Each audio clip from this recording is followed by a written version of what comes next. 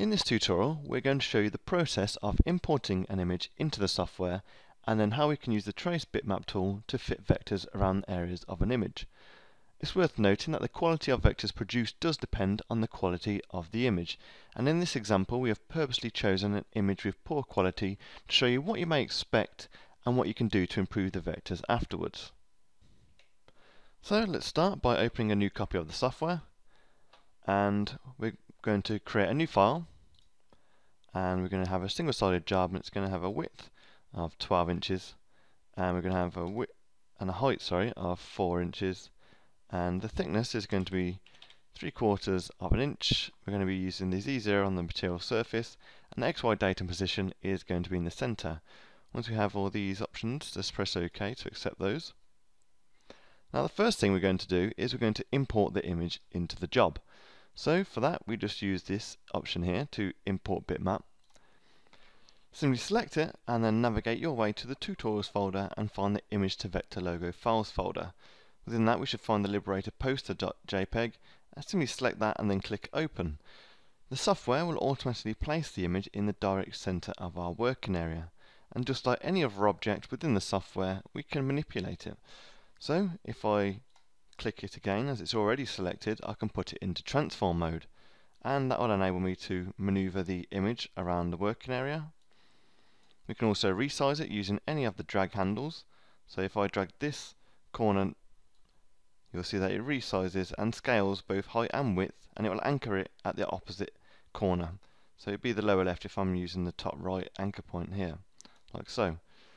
We can also resize this and scale it from the center. So all we have to do then is simply hold the shift key down on the keyboard and then drag on any of the corner nodes.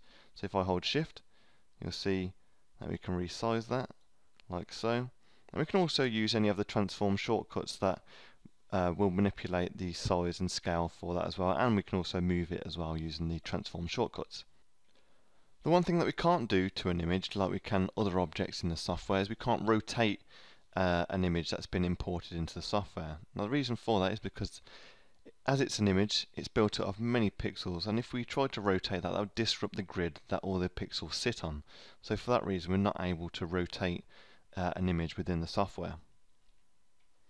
So the first thing I'm going to do with this image is resize it in scale, so to keep the height and width the same in ratio. So I'm actually just going to show you that I can still use the transform shortcut. So once I've dragged hold of any of the corners, I can simply hold the left mouse button down, and what I'm going to do is I'm going to change this to have a width of 11 inches, and then it's going to scale the height automatically for me. So to do that I'm simply just going to type in 11, and you'll see that down the bottom right hand side it's got a value of 11. That is our width. We always put the width first. So again, as mine's now disappeared, you only get 5 seconds to enter another value for the height if you wish. So I'm going to type in 11 for the width, then I'm going to hit comma to accept that as my width, then I'm going to enter 0, and that will then automatically scale it if I type in the letter 0 for the height, and then press enter, and that will automatically scale that for me like so. Now the only thing left for me to do is put this directly back in the center of our work area again. So I can do this two ways. I can press F9 on the keyboard, or I can come to the alignment tools and align to the material like so. So I'm just going to close that. And you can see, as I mentioned earlier, that this image is quite low resolution, and we've done that on purpose, so you can see, and it will highlight also the problems that we might come across while trying to use the trace bitmap tool due to all the noise that might be around the colours that we actually want to trace around. So with the image selected, I'm going to go ahead and select the trace bitmap tool like so, and this is the form that we're going to be using.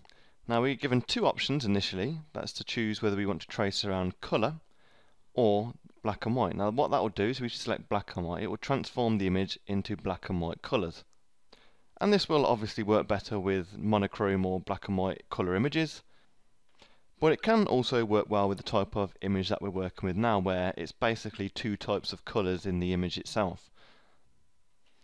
And within the black and white option, rather than selecting different types of or shades of colour like you would do in the colour option, we simply have a slider like so. And what this will do, this will go from white all the way to black. Now the further up the scale that we go towards 100%, it will pick up more of the darker colours, like so. And if we want to just go down and towards the minimum end of the scale, what it will do is it will remove the different variances in the black colour until we get virtually more white than black, like so. Now, since we are using a colour image, choosing the colour option may give us more control over the areas that are going to be selected by the tool itself. So let's go and select the colour option here, and you'll see straight away that this time we have a number of colours threshold, and the maximum that we can choose of the colours of the image is 16 colours. Now, our image has been broken down into 13 individual colours, and what we can do is we can simply just start checking the different shades of colour that we wish to use, and you'll notice that straight away that now I selected that second colour that we had a massive difference, and suddenly a lot of our area of the image turned red. Now the reason for that is because we have a trace colour. Now that means any colour that we match with our checkbox is going to be transformed just so that we can see which colours actually have been selected and what is going to be traced around. We have a trace colour selection, so we can change this to whatever we see fit best, like so. Now the red colour itself actually did work quite well with the different colours of the image that we have at the moment, so I'm just going to leave that as red, and we can simply carry on just selecting these. Now you might find that we're not seeing much difference when we're selecting these other parts or other shades of colour. So in that case, what we might want to do is just lower the threshold a little bit, so we can simply scroll our mouse wheel over the actual slide bar like so, and we may want to just go to around about half the number of thresholds, so maybe just 8 colours. And then what we can do is we can just start taking off colours until we see something that represents what we actually want to trace around best. Now at the moment I feel that our image is quite jagged, so I may just want to take off some more colours like so, and that's looking good. So I'm just going to try one more like so, and if I just check that on and off, I actually feel like I could benefit having that shade of colour actually on, because now if I take it off you'll see that I'm starting to lose too much of the shape of each of the letters themselves. So what I'm going to do is I'm going to keep that checked on like so, and this is what I'm actually going to stick with to move on to the other options to fit my vectors. Now the other options that we do have within this form are the corner fitting, the noise filter, and bitmap fading. Now the bitmap fading is very simple. Just move this slider up and down. It works exactly the same way as the bitmap fading does in the 2D view when we're not inside this tool, but this does override it whilst we're in the trace bitmap tool. This is basically just to help you with the brightness of the image to help us trace the vectors around. Now obviously if we're using a darker colour and the vectors that we're creating are black, it will obviously make it harder to see, so that's why we might want to make it lighter. So I'm just going to leave mine around there like so. And now we'll discuss the corner fitting. So the corner fitting, basically we have two options. We have one all the way down to the left, which is loose, and then we have all the way to the right, which is the tight fitting. Now the difference between the two are basically how tight the vectors are going to glue to the angles of the surrounding areas that we've chosen to highlight here. So with tight we're going to end up with like square jagged type vectors, and with the loose we're going to end up with a lot of curves. So somewhere in between we'll probably find that sweet spot. So if I click all the way to the right, so tight, and then just preview that down here, you'll see exactly what I mean. So you'll see that the vectors around the C are very jagged, and in the O, and you'll just notice that really these are not the type of vectors that we would like to work with, particularly for this, since our text is very curved and flowing in an italic manner. So I'm just going to hit F on the keyboard just to recenter that. And then we also have the really loose settings. So if I just preview that, you'll see that now we've lost all the jagged areas, and we've now got a nice smooth curved flow in between all of the vectors around the letters. Now where this may be a problem is where we have sharp corners. Those now would be most likely replaced with rounded corners. So what we want to do is get like a happy medium. Obviously we have a nice slider so we can preview each stage of the way, but I'm going to settle for around about 50%. so around here. And then we have the noise filter. Now the noise filter is basically the noise filter parameter is basically something that we can specify for the software to ignore any selections that we've made within the color selection if they fit within this range of 1 to 10 pixels. Now currently we have our settings set to 2, so you'll see if we just zoom in a little, we do have a 2 pixel selection here, which has been surrounded by a vector that we've chosen to select. Now we're ignoring the singular pixels, so you can see here we've not got a vector wrapped around that, but if I just move that up one, so now anything with 3 and above, that will be surrounded by a vector. You'll notice if I preview that, those 2 pixels there no longer have a vector boundary around them. So what we want to do really is just simply keep scrolling up that slider until we find we are losing too many vectors that we actually require.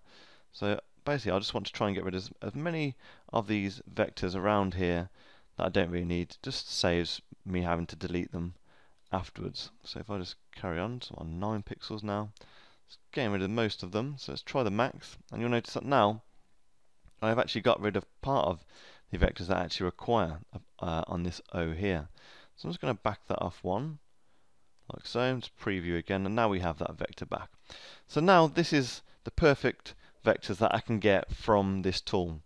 Now they're not going to be perfect, but they're going to be as best as I can actually get them utilizing all the features of this tool. So I'm simply just going to click apply and then close on those vectors, like so. Now you'll notice it may be quite hard to see the vectors that we've created at the moment because the image is still in the background. Now we can right click when the actual image is selected and go to object properties, and we can again use that bitmap fading like so. So we could just go all the way down to the bottom, so we've still got a resemblance of the image in the background like so. Or we can simply just toggle the visibility of the layer that the bitmap sits on. So if we just go to the layers drop down, we can simply just click on the light bulb icon there, and that will simply just toggle the visibility of the bitmap layer. So I'm just going to click in the grey area there just to deselect the drop down for us. And then what I'm going to do is I want to actually remove these extra vectors that have came in from the trace bitmap tool, as I don't actually need those in the logo. So what I'll do is I'm just going to select all the vectors. Now you'll notice that they've come in as a grouped vector. Now you'll notice that by the fact that they are highlighted in a solid pink line. If they were dashed, that would mean that they're all singular vectors. So basically all we need to do is ungroup them. Now there's two ways to do this. We can simply press the letter U on the keyboard, or we can come to this icon here to ungroup the selected objects, like so. I'm just going to click in the white space just to deselect those, and all I'm going to do then is just select each of the vectors and press the delete key on the keyboard, and that will then remove them from our work area.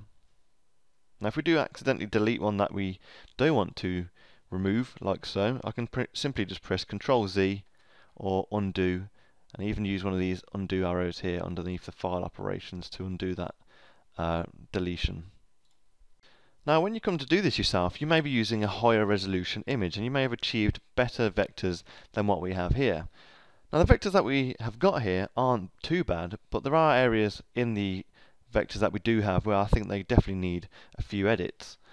So if we just took a closer look at the vectors that we've got, you can see that we've got a nice curve here on the L, but then it suddenly goes a bit jagged, and there's no smooth curve to finish off that bottom of the L there.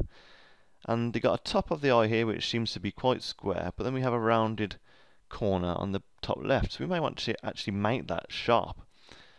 And again here we've got a nice flowing off the E, and then it suddenly just goes sharp here, when we actually might want to have a nice smooth curve all the way around. So what I'm going to do is I'm going to show you a few things that we can do to simply tweak the vectors that we do have to give them better appearance and overall better quality of finish. So, and that's going to be using the node editing tools. So what I'm going to do is I'm just going to select this vector here, and it's all joined, and then what I'm going to do is I'm just going to use this tool here to zoom the active view to the selected objects, like so, just so we get a closer view when we do change to the node editing mode of all the actual constructs of this vector. So to go into node editing mode, we can press N on the keyboard, or we can select this option here to node edit, like so. And you'll see that we've got all these construction points. Now we have nodes, which are denoted by the icon that you can see on the mouse there, and also they are just square blocks, like so, and they do come in different colours. So dark blue means we have a smooth node, black just means we have a normal point, and they normally join onto just a straight span, as you'll see here if I just zoom in. And that icon on the mouse now with the wiggly line, that basically denotes a span. Now the spans can be straight or curved, and we also then have these control handles. Now these control handles basically determine the curvature of the vector that we are actually creating. Now there's two types of curves that we can create. We can have the smooth points, or we can have the Bezier curves or arcs as well. And for each of these different points we have different options that we can do to edit these. So if I just right click over a smooth point, like so, we can either deselect it from a smooth point just to make it a normal point, or we can delete the point, or we can cut the vector there. So I'm just going to just delete that point there, like so. And then what we can do is we can actually just utilize the control handle from the previous smooth node just to recreate that curve, like so. And just tweak that a little bit. And you'll also see, if we just look around here, you'll see that when I mentioned earlier that we had a nice curve and then we went to jagged straight lines. Now you can see that it is straight lines by the fact that these are black nodes here and they have straight spans in between them.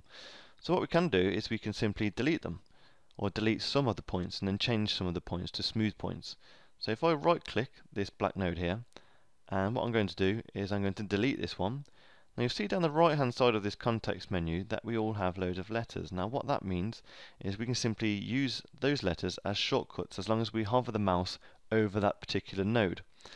So if I just delete that point like so, and you'll now see that this point here, even though it's a node on the end of a straight point, because it joins a curve, you'll see that it now also has its own control arm, like so.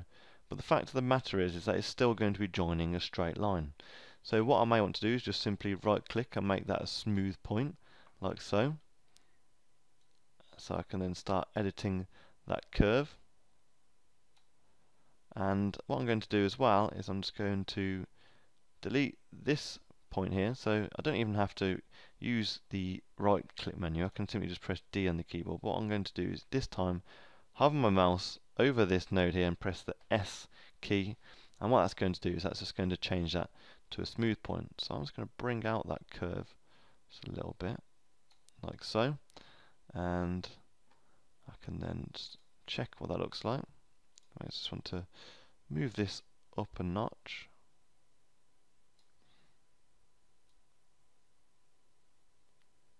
And start playing around with the control handles like so. And I could just remove this jagged part of the top of the L there by just hovering my mouse over this node and just pressing the letter D on the keyboard. And if I just click out, you can see that's made that more straight. Now I'm not actually going to be very specific on each of these. I'm just going to demonstrate the points that we can do to manipulate the vectors really easily. So again, if I wanted to add a sharp top point to make this corner of the eye more square, all I'd need to do is just hover my mouse over the span itself, right click and then insert a point like so. Now it's inserted the point as a smooth point, so I'm just going to right click and just remove that and make them more square. I can just pull out until I feel that that's as good as I would like it, like so. So that's fine.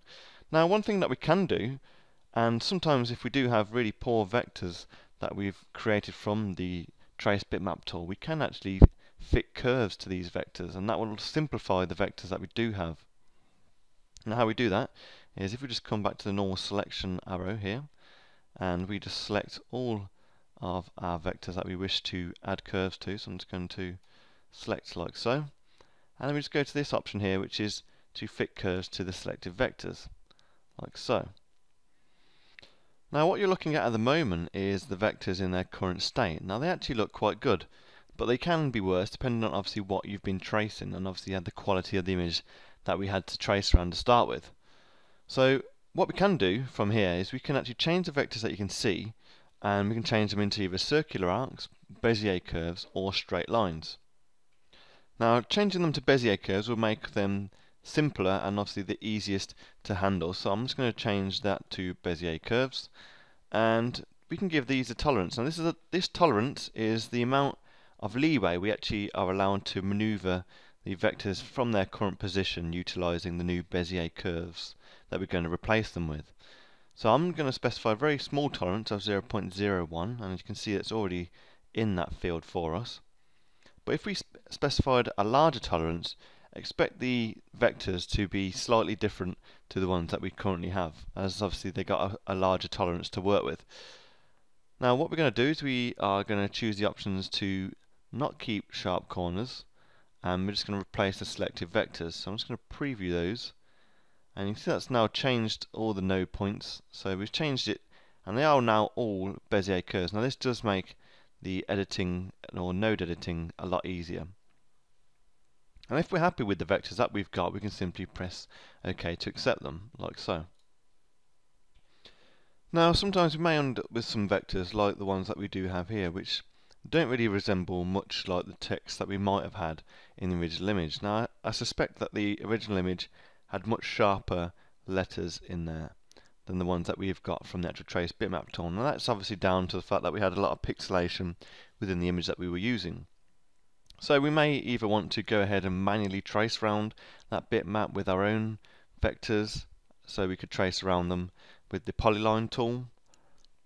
And there's a whole other tutorial which you can watch to get to see how we trace around and create manual vectors of tracing an image, and that's called the US buckle tutorial. I will link that in the related videos in the tutorial browser.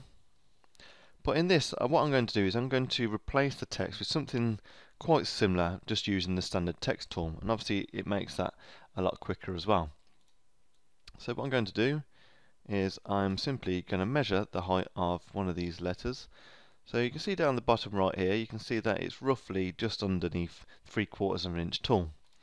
So what I'm going to do is I'm just going to use that information to create our text.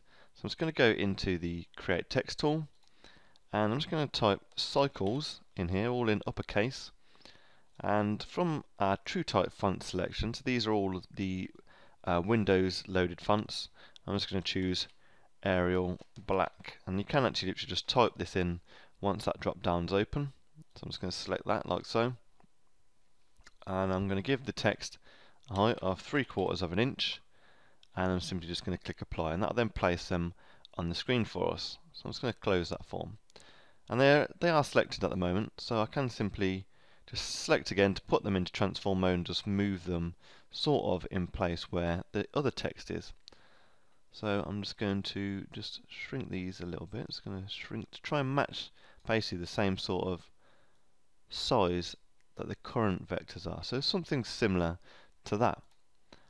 Now we have that, it may make selecting all the individual previous vectors hard to select. So what we may want to do is just select our text that we've just created as they are all grouped together, and right click that and then move that to a new layer. So I'm just going to move that to a new layer called New Text. I'm just momentarily just going to turn off the visibility so I can select the text underneath it easily, like so. Select all that text, press delete on the keyboard, and then just come to the layers tab and toggle the visibility of that text for us, like so. And if you wanted to, you could actually use this text as a starting ground to further manipulate these vectors to create the ones that match those of the image, like so. So if we did zoom in just a little bit on the image, you can see that we do have quite a bit of a curve on the E at the bottom there. So you may want to just right click, convert these to curves, so that now these are all individual vectors that we can then edit these in the same way as we did the liberator text. Now I won't go into too much detail on that here, as there is a whole tutorial called the Text Creation Guide, and that will give you loads of information about how we can manipulate text in all different varieties of ways, and I will also link that in the related video section of the tutorial browser. And that's it for this tutorial. Thank you for watching.